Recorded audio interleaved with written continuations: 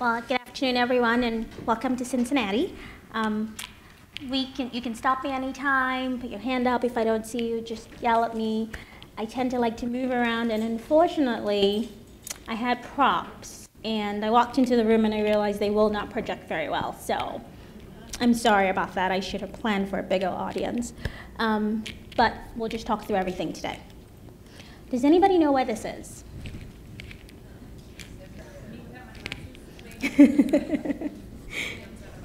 Where? That's exactly right. Main entrance of Burnett. So that's what it can look like if you're looking through if you're either not corrected, so if you're nearsighted, farsighted, really bad astigmat, but that would be more warped in that case, or if you have a cataract, or God forbid if there's a detachment and you're way out of focus. So there are many different things. You guys could recognize it because it was something that was relatable to you, but if you'd never been here before, it'd just be a blur. And so just a quick anatomy of the eye, and I try not to put too many pictures in here because sometimes I know eyes make people queasy, so was trying to avoid any of that. So, just looking at the eye front to back, and am I okay to move around, guys? Step around and just point out a few important things here. So, things you always talk about, we're talking about the retina and the choroid. This right here is probably the most important if you're talking about important part of your eye. Everything is important, but that's where you get your best vision. So we recently had an eclipse and everybody was saying, get the right glasses, you could burn off your retina. That was the part you were going to burn off if you have a fovea and you foveate and you're looking at anything, and once you lose central vision, it's impossible almost to get back. And so front to back.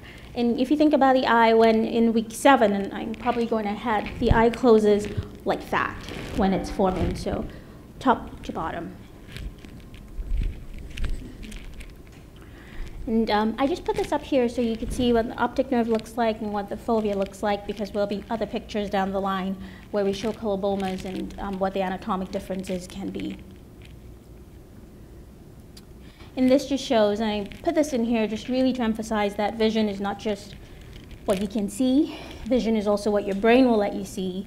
So I'm particularly detail-oriented, so I refract myself, and my technicians run, because I will go, no, it's a little bit off, no.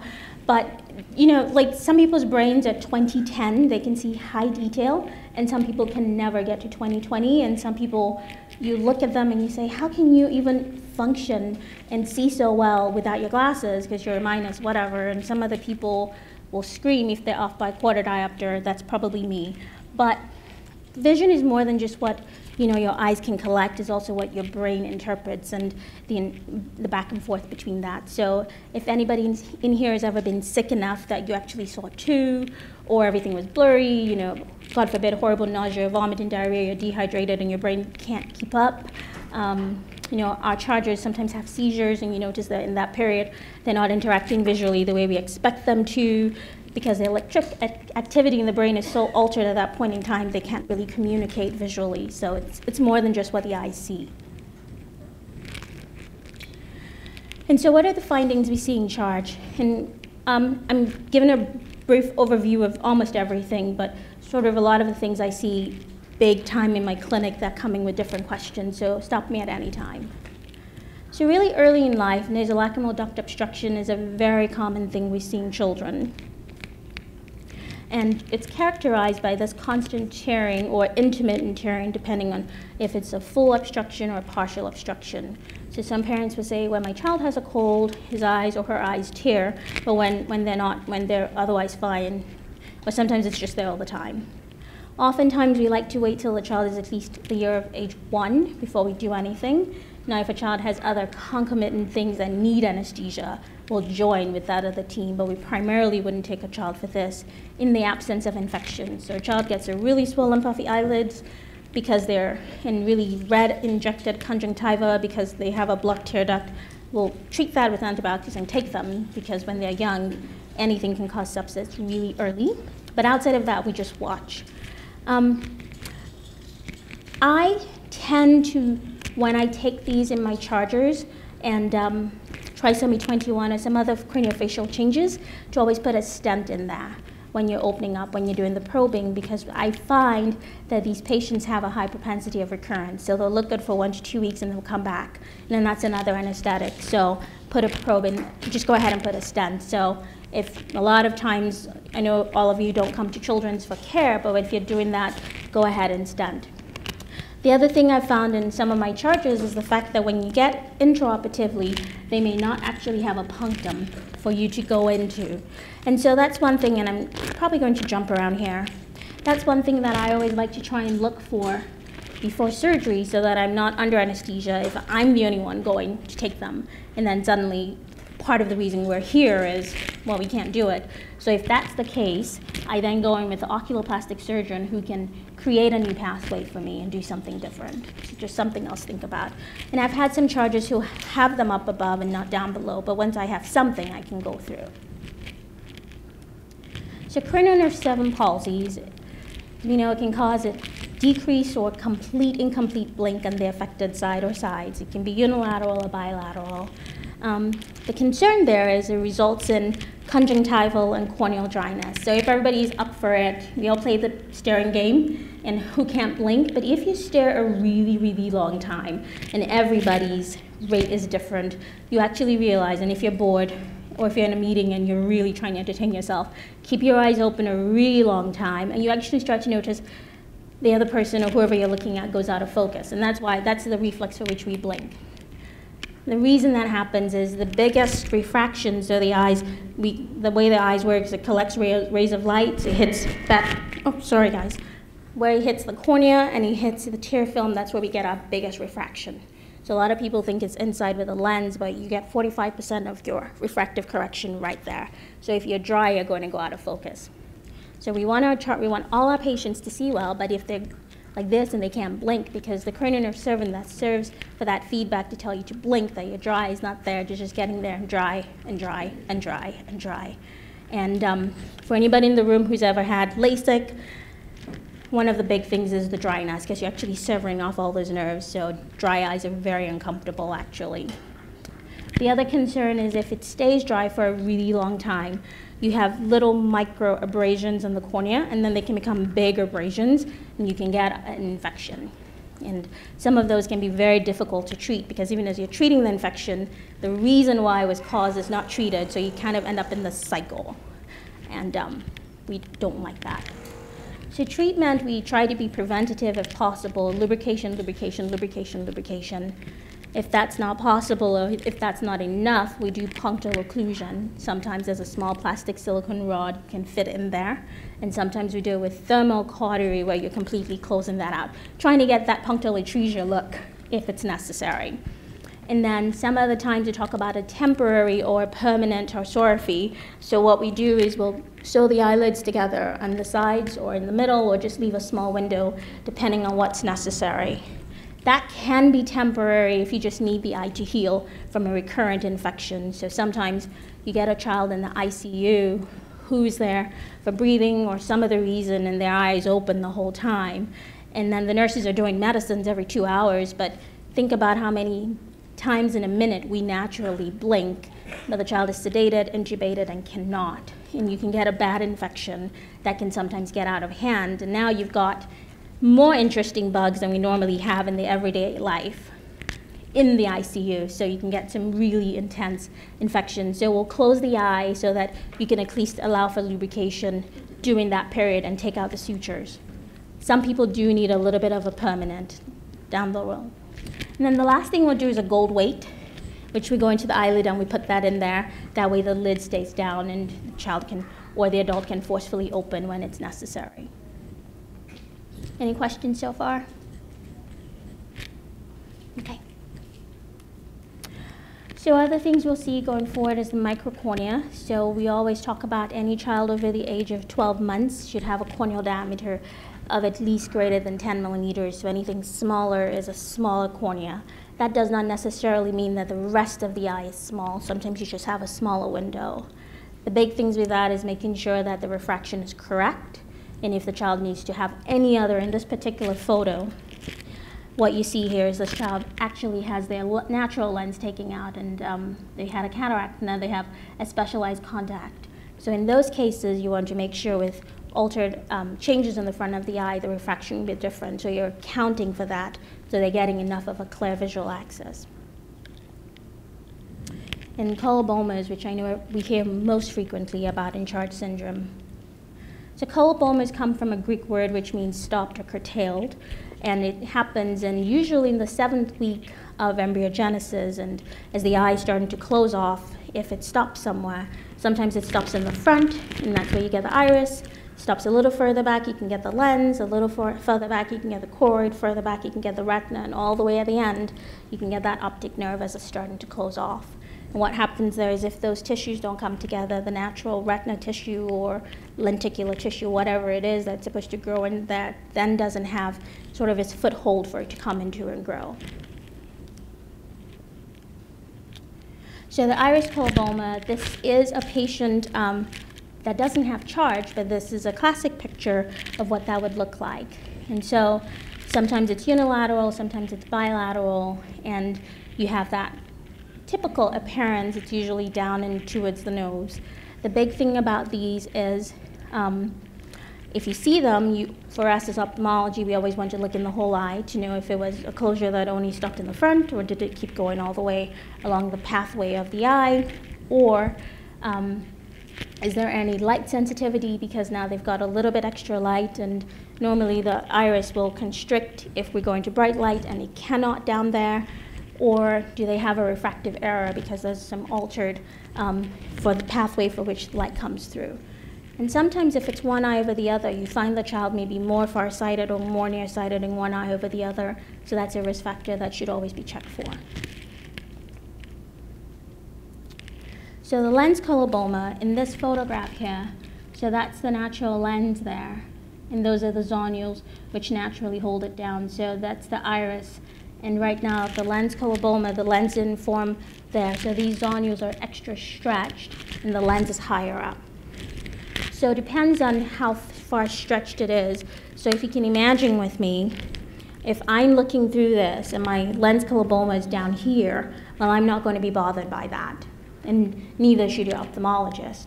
But if I'm looking through this and my lens coloboma sometimes is here, sometimes it's here, every time it's maybe here, I'm seeing something different than if it's here. And so then that should be a concern.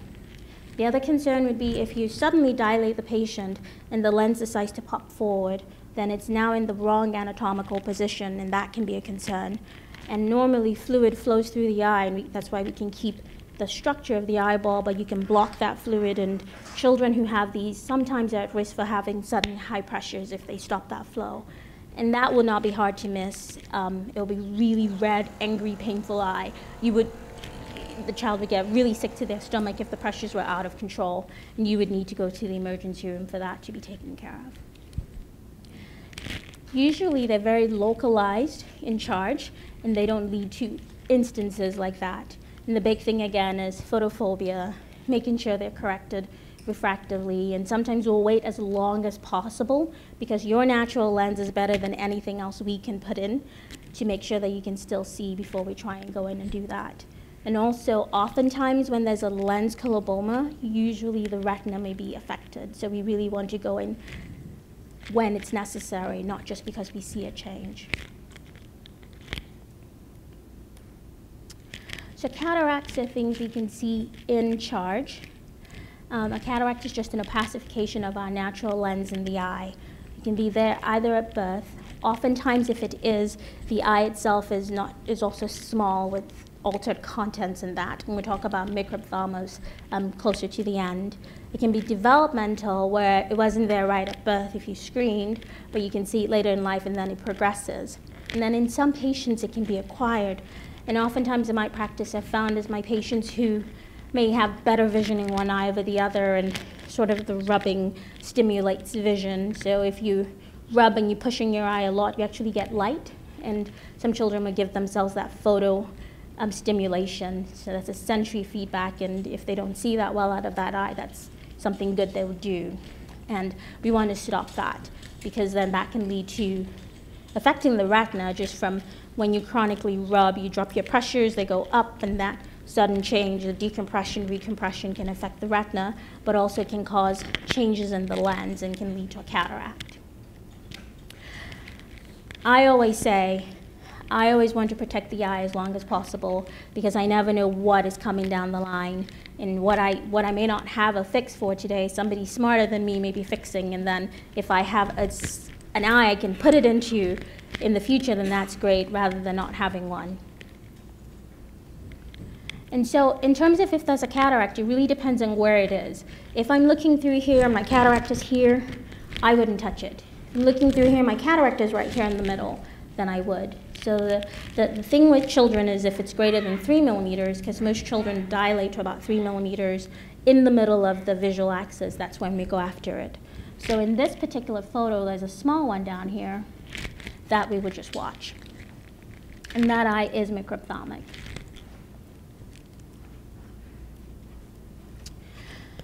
So, optic nerve colobomas. So here in this photograph, we see the excavation or the area where it didn't completely close off, and up above you can see the rest of the optic nerve tissue. And this photograph just shows only an optic nerve coloboma. It doesn't show any association with the retina. Oftentimes in charge, sometimes you get just the optic nerve coloboma, but oftentimes there's a core retinal coloboma that comes with it. And so in this photograph here, you can see the optic nerve. I'm sorry guys, on this side, do you see what I'm pointing out over here? Okay. And you can see the core retinal coloboma down below. And then, so what happened here is the eye started to close off and stop there, and the retina tissue started to come in, but didn't have a scaffolding to come into here. So we see the choroid, which is the layer under the retina. We see those vessels in there. Oftentimes these are inferior because, again, how the eye closes. I always look when I'm evaluating anybody with a coloboma. Does it involve the optic nerve? That's really important for me to know. Does it involve the macula, which is where we get our best vision? And does it involve the fovea, which is where we get our high detailed vision? Because if there's a coloboma that's down inferiorly and out of the visual axis, there will be a visual field defect, but it will probably not be clinically significant versus one right in the middle. And so in this photograph, this is a much larger coloboma. Right there in the middle is where the optic nerve was. There's a little bit of scar tissue, and there's even some other areas in there. You can see the rest of it. So clinically, for me, what's most difficult is trying to get way down there to see. So sometimes, you know, if you've been in my clinic, we're holding toys all the way down, and I'm trying to see it all the way down, because if I can get a look 360 degrees around, and I can see where the retina meets the core, where the retina meets the coloboma, and I don't see any breaks or tears, then I feel much more comfortable versus if I can't see all the way around. If I'm not able to see around because dilation is just not pleasant, and our exams are long, and our patients are tired, and when you guys come to children's, thank you for your patience, because we put you through the ringer, and then we've got this eye exam, then we'll try and see if we can join in if the child is scheduled for another procedure. That way we can see all the way around, and if necessary, take photographs. And sometimes this will change. And so like in these colobomas, what we see here is this is very localized, it's down below. This is the optic nerve, and it's just off the photograph, but that would be where your macula is, and down there would be where your fovea is. So this patient, whenever they're old enough and can cooperate, you'd find a visual field defect that's probably right there, but would probably never bother them, because even when we all go to look up, none of us really does that. That's natural. We all always go up, so you always sort of avoid it, and that would never be an issue. Here, this is a little bit of a larger one, but again, the optic nerve is further up. As opposed to in this photograph, you can see the optic nerve is involved and also some of the core retina around, but they get that right there would be where your fovea is, and it just misses it. So if you did a visual field defect, you get this area, and then it come really close to the visual axis, but it wasn't involved. And so sometimes you have patients who've come in and they have the positive diagnosis, and they've been told their eyes are perfectly healthy, and oftentimes that's actually right. And I'll take a look and I'll see a little tiny piercing like that, which may have been missed, but that's actually a form-first coloboma. So it started but didn't quite happen. It's starting to close, and just the last minute didn't close, sort of. But you know, that's okay. but you can see those. And I've had a couple patients who've come in, and I think I've had to say, I see a small one, and my parents get anxious. I say, no, it's formed first, almost happened, but didn't. And you'd have to do a really, really high grade visual field to find that, and that never bothers. And so the location really determines the visual implication. How big it is will determine how big a visual field defect is, and it can result in refractive errors. So that area of the coloboma makes the eye a little bit longer. So you need to know where the child is using for vision, because you can get very, very nearsighted prescription, and if you're just a little bit off into the rest of the retina, they can be very, very farsighted depending on what you're getting, and so you can sort of be in the middle of both things. So it's always good if the child is awake to see if they'll look at a toy, so you kind of know where they're using to see. If you cannot see a defined fovea, that you can say, this is where Jamie uses when he views things. So when you have these areas of visual deprivation, it can lead to strabismus, which I didn't go into in this, but where there's a misalignment of the eyes, so the eyes can either turn in or the eyes can turn out. Oftentimes, when you get that, it's sometimes a sensory response. Either one eye has a much larger coloboma, and so the brain ignores it, and the eye goes very much in or very much out. But occasionally, you have a child who you look at and who just looks just a little bit out. Sometimes I don't touch those, because if I look inside, I may see a coloboma, and I may see the fovea right there, just right on the edge. So he or she has learned just to be a little bit out to get that fine detail. And the beautiful thing about the eye is our retinal nerve fibers, we can have one or two left over, and you can still get really high detail vision. We know that from our adult glaucoma patients. We look at their optic nerve and you think, well, that nerve is pale, and that nerve has lost all its microfibers, and you can even measure that with some testing, and this patient will tell you 20/20. You know, they've got this tiny island they see through, but they've got it and they use it. And so sometimes our patients with chororetinal colobomas, even though what we look at may not explain how well they see, I always say I never judge.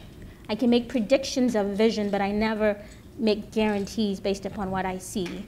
So one thing I'll never tell a parent when the child is first born or in the ICU or earlies, well, they'll never see or anything like that, because that's not true, because you never know what they're going to use to learn to use with. And I've been very pleased with some of my patients, because you anatomically look at them, but they do so much better, because they find somewhere else to use as a viewing area. So Lucy was kind enough to tell me that retinal detachments are definitely a concern and something that we wanted to address today. And so some of these numbers may look alarming, and there's not a lot of data out there. So the largest population of patients that have been confirmed CHD7 was 19 patients. Prior to that, there was a paper in 1990, and he did look at some of that, but also was using the old criteria for charge. So there's not a lot of data where you use either the new criteria or you have confirmed genetic diagnosis of charge, where you can say, okay, I have this number of patients, and based upon this, I can give you an incidence of how many patients have this, this, this, and this. So some of it is just looking at all pediatric retinal detachment cases and then extrapolating coloboma test changes, which are not always charge related from that. And so we do know that any eye with a coloboma is at an increased risk for retinal detachment, because when you have that area of the retina coming up to this area that is missing, there's not a tight adhesion for it to hold on to. So there are a number of different types of retinal detachments. One is what we call a regmatogenous retinal detachment, where the retina just pulls up for different reasons. Sometimes it's trauma, sometimes it's just a weak link that you have there, and sometimes it's right from birth, it's already been a weak area, and then over time, it's just like stretching a rubber band, eventually it sort of starts to break apart. With those, in terms in general of any coloboma related to pediatric retinal detachments, it's 0.5% of all pediatric retina detachments. So that's actually a really low number. But when you have the optic nerve involved, with that, when you're looking at that 0.5%, that number can be as high as 45%. And that's why I put the asterisk up there saying that the data really varies. And the reason being is, and I'm going to go back all the way to our first slide with the eye anatomy.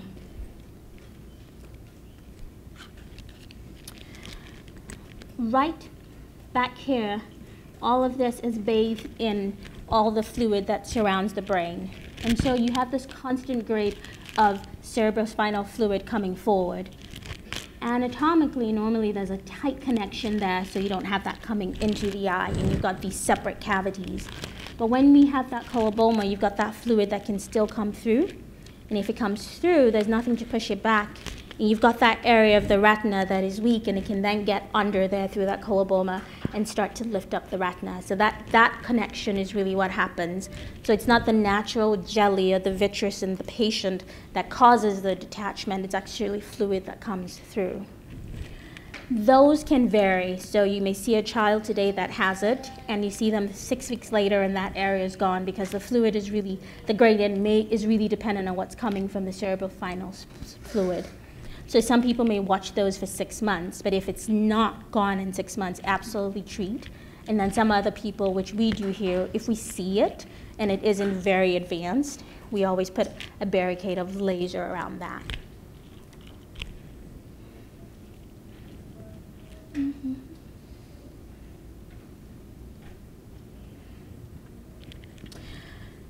And so the way we treat these are one of multiple things. The laser retinopexy tends to be our first go-to. So imagine if you've got wallpaper and you've got some water behind it, and you can sort of get to the wallpaper enough and glue gun or put some nails there, and you stop everything, and then the rest of the eye with the pumping mechanism will pull it all back, or at least stop it. That's really the first thing we try to do. Sometimes if it's a larger area, we have to go into the eye, take out all the jelly, which is naturally in there, so that you can then get to the retina itself and sort of get the fluid from under it and lay it back down. Now, you don't trust the retina in any patient when you lay it back down to stay down, so we then put either air or we put gas, or we put silicone oil in there so that it pushes everything and keeps it down. And you hope that the pumping mechanism between the cord and the retina then sticks it down. Around the area where those coloboma, will oftentimes then put laser there to sort of create a barrier. And what laser does is it burns between the retina and the cord, and it sort of welds it down so you can hold that down, because we know it's not a tight connection. The fluid has to come out eventually. The difficulty with retinal detachments with colobomas is sometimes you take the fluid out, and even intraoperatively, you can see the retina is starting to come up, and you have to put it back in. And so for our patients that don't live close by, sometimes we'll do oil, because that can stay longer, versus gas, where you can't fly for a number of weeks, depending on which gas we give you. Because you go too high, the gas expands. You don't want anything to happen in your eye. So there are limitations to what we can do. Some other patients would do a scleral buckle. So the retina is weak and not really adherent. So you're going from the outside, and you're sort of like giving the eye a hug so that the retina pushes back up, if that makes sense, and pushes back up to hold in place. So we really hope that we catch these if they're going to be present early, and hopefully laser can do it. Or the biggest prayer and hope is that they don't happen. A lot of our parents will say, what can we do to know if there's a difference? I say just be very vigilant to visual behaviors, because those are really the key if there's a big change, especially in some of our patients who are nonverbal. So in this photograph here, this is a retinal detachment associated with the coloboma. And I know you all don't look at these very frequently, but here, if you notice, the coloboma and the optic nerve are out of focus, and the retina is in focus. Normally, everything should be at the same plane. So if you take a photograph, you get everything in equal view, but you've got this little bit out of focus. So these blood vessels here are a little bit more in focus versus the rest back there. And that's how you know, if you're not looking binocularly, to get that 3D view. I say that because sometimes I've gone out to tell a couple of my parents that there's something, and that's the best way to explain it when you're looking at a photograph of something you don't look at very frequently. So in this case, we'll probably get together with the retina surgeon and talk about what we're going to do best for this. Any questions? For silicone oil, isn't it a side effect that clouds up the cornea? So yes, so that's the number of things with the silicone oil. It can emulsify because it's oil. So sometimes you go back in and just do silicone oil exchanges. And a couple of patients that we just go in and we exchange, but we take it out and we put it back in. Glaucoma is another concern, just because it's sitting there and there's something physically in the eye. So if silicone oil is going to stay there a long time, you want to do an inferior peripheral iridectomy, because silicone oil, that's how it goes. So there's flow. But if there's already a coloboma down there, sometimes you may have already an area for that to communicate. So, and then it can emulsify. So then you've gone against what you're trying to do. You've created another barrier. So a lot of returns to the operating room if it has to stay a long time. So in the perfect world, we try to take it out after so much time. But sometimes you may need to, not my chargers, but I have another set of patients who are self-abusive. And so they keep hitting and rubbing and rocking. And I have some that silicone oil has been in there 10. You just go in, you take it out, and you put another in, just because every time you know that they're going to self-abuse. And that's where Dr. Wiley works with me very well, to help with those behaviors so we can decrease them. And we talked about microphthalmos earlier, and that's just that smaller volume of the eye. So sometimes the eye will close, but at the rate where everything is just a little bit smaller, so the cornea will be smaller. Oftentimes there'll be the iris coloboma, and if you look along the length of the pathway, you also see the lenticular changes and optic nerve changes. And sometimes really early, even as early as birth, sometimes there's a retinal detachment with that, depending on how small the eye is. So at birth, typically the eye should be anywhere between 16.75 to about 18 millimeters, and by age 1, you should be larger than 20 millimeters in terms of the length of the eye. And sometimes these eyes can be as small as 6 to 7 millimeters. So really, really far-sighted eyes. Sometimes we try our best to fit them to get as clear vision as possible. So sometimes it's contact lenses and glasses, just to magnify things well enough. So the other question was functional vision. I know they asked me to speak slowly, but we're running out of time, so I'm going to speed up just a little bit. So what we look for in our clinic is when the child comes in, sometimes you just watch how they walked in. Sometimes they're tired, they're in a carrier, but how do they walk in? How do they interact? Do they respond to a social smile? Do they respond to a toy? Recognize faces, or at least recognize mom or dad or caregiver or anybody with them? What do they do with contrast? So it's just being able to tell the difference between a really, really dark object against a white background and not so dark, and we gradiate that, because that just lets us know how much attention you can see and how much you can vary things between rooms, and knowing that, okay, maybe you shouldn't put Johnny in a really dark room and everybody wear black, because he may not be able to tell. Maybe we should always be in a lit room with high contrast colors, like a red shirt or a yellow shirt, so he can always tell there's mom, there's dad, and anything like that. Looking for visual acuity, how best they can tell. Sometimes we're not verbal yet, but you can look to see if there's a preference between one eye or the other.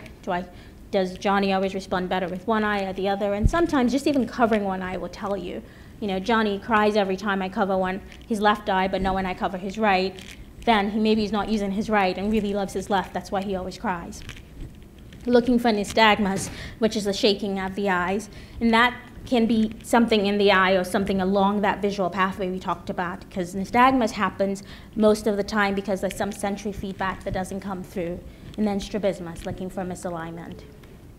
Then looking inside the eye. So I like to know everything along the pathway so I can at least understand what the child sees. I may not be able to completely represent that, but see it along the way. Check for refraction, make sure you're correcting whatever is necessary. Sometimes I will give a child a prescription that I may not give another child of that age, depending on what their visual functional needs are, just to help them with everything they need. So some of the children can accommodate. Normally when you're 2, you can accommodate 20 diopters. But if you have other things going on, you may not have the energy to do that. So getting your glasses early may be helpful. And then the other thing that came up, and Lucy told us, was cortical visual impairment. And so this is something that goes back to the question of how do I see? I see just what my eyes collect, but also what my brain interprets. And so we always talk about a CVI range, just to know where your child is or where your patient is and how they're improving.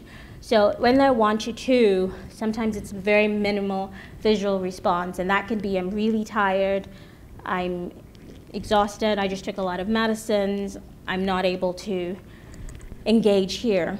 So the way we sometimes explain it is think about everybody in a 100 scale. So, you know, for me, it maybe takes me 10 out of that for me to stand up, another 10 to keep smiling, another 10 to look. But if I have so much going on in my body, or I'm just really sick and not doing well, it may take me 80 of those points just to even sit up.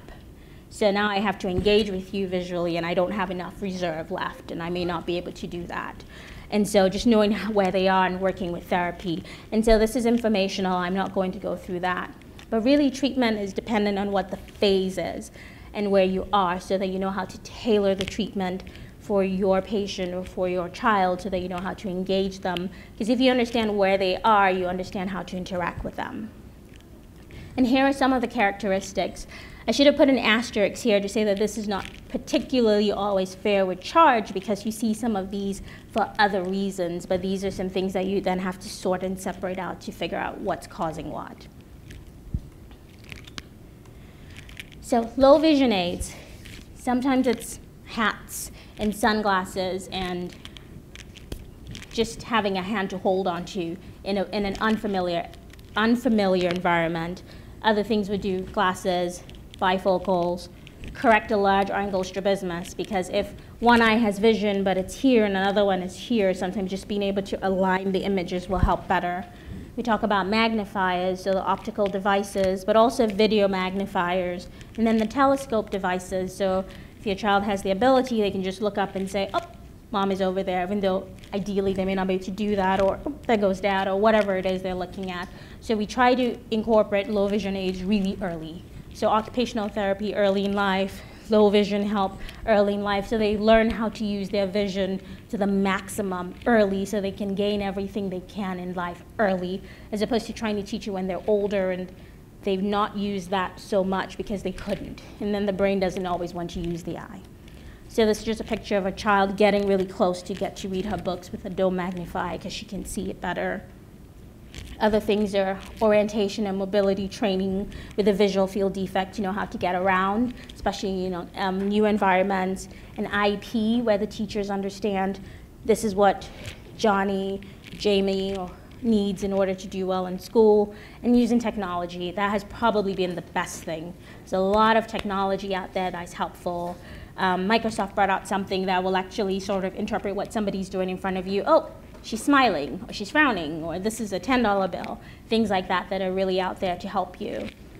And then some of the more traditional things, Braille. So if any of my patients have good functional vision, or even a little bit, I always say, let's always talk about getting Braille, and think of it as learning a secondary language. So I speak 3, but I learned English first. But when I learned everything else, nobody was trying to replace. It was just as a substitute when I was ever in a different part of the world or with different people that needed to. That's what we talk about. Like, if they have good functional vision, let's use Braille sometimes as a substitute. Because sometimes you may be older and need to read so much quicker. And rather than having to use that spotter, it may just be quicker to run your fingers so you can get that information and just keep moving on with life. And cane training, it may not necessarily be that your child can get around, but in big environments, then you're protecting everybody else from coming to you, so they know. So my patients get an injury, I stick a shield on there. I'm like, it's not for you, it's for the other kids in school, so they don't say, you're back in school, and they punch you in the eye, and you're back here again. So things like that. And then guide animals when necessary, and also just that soothing comfort. Sometimes when you're calmer and not as uncomfortable, you can actually use your vision more. Sometimes when I'm really stressed, I can see my vision going gray, and I just have to breathe. And so this is a picture, and there's so many new devices out there, but this is a picture of a transformer. And really what these does, some of them are big, some of them are small, but you can see the little girl, she can turn it down. Sometimes you can turn it up to look at the teacher, look across the room. Some of them would take photos. And so they've got this device they can carry around and really use to navigate their world. In some newer schools, there are apps you can sync into the smart board, so whatever the teacher writes on the board, instead of having to look up, it comes straight to your laptop or your computer, and you can zoom text and do everything you need. And then the Acrobat has been around a lot longer, but does the same thing. They're varying prices with these. So all in all, from my standpoint, maximize all visual potential. Every little thing I can get, I run with it, because you can always get more. So always go for it. Protect, protect, protect, protect, protect. Understand all the risk factors. So if I know my risk, I can manage it. If I don't know my risk, then I don't know what I'm looking for. And stop anything from progression if it's not going the way we want it to. So things like cataracts or retinal detachments that are starting. So we can keep the eye for the future because we're out looking for a cure. And these are my references. And I just wanted to say I can't do anything I do without my awesome team. So if you've ever been in my clinic, my nursing staff is the best. So I love this picture of them. Questions?